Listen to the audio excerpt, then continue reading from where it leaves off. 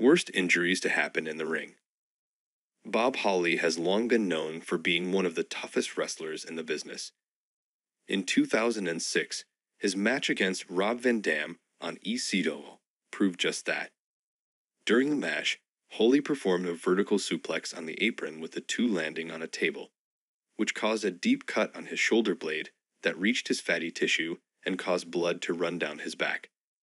Despite the injury, Holly kept fighting and finished the match in defeat after taking a 5-star frog splash.